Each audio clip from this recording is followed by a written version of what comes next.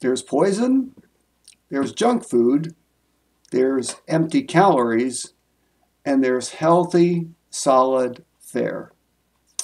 I'm thinking today again about Luke chapter 12 and verse 42, where Jesus says, "Who's the wise and sensible steward the master puts over the household to give them their food in due time?" In part, he could be talking to the apostles about their job as leaders. That's the job of the apostles and pastors to feed God's people. In John chapter 21, Jesus will tell Peter, "Feed my sheep." But the thing is, there's several different types of food to feed people with, possibly.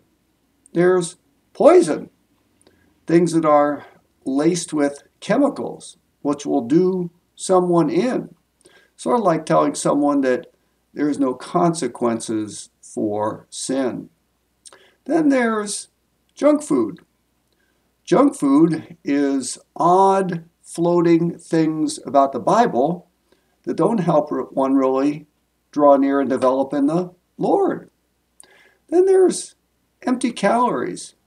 Empty calories are clever. They may be tricky.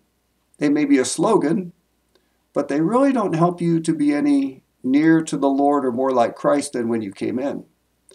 Then there's solid food. A little bit of meat, a little bit of potatoes, some vegetables, some fruit, maybe a little bit of carbs, a finely balanced diet. You know what the Bible is? The Bible is a finely balanced diet. There's God's law. There's a story of redemption. There's the stinging words of the prophets, the comforting, joy-filled words of the Psalms. There's the gospel stories of Jesus. There's the hard-hitting letters of Paul. And then there's the book of Revelation. It's a finely balanced diet.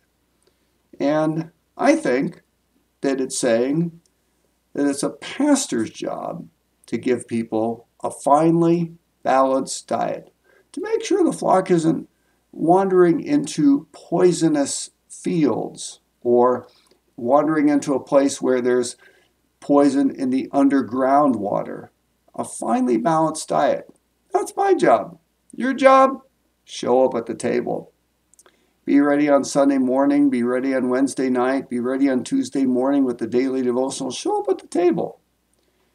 Because Jesus says that the Lord puts stewards to give them their food in due time. Pray for me that I would do my best to do that for you and not leave you to poison food or empty calories or junk food. This is your daily devotional for Tuesday. I hope you're doing well.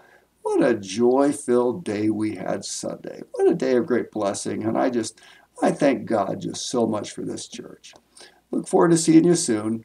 Pray for me and pray for the church and read your Bible and pray every day. And God bless you as you serve Him.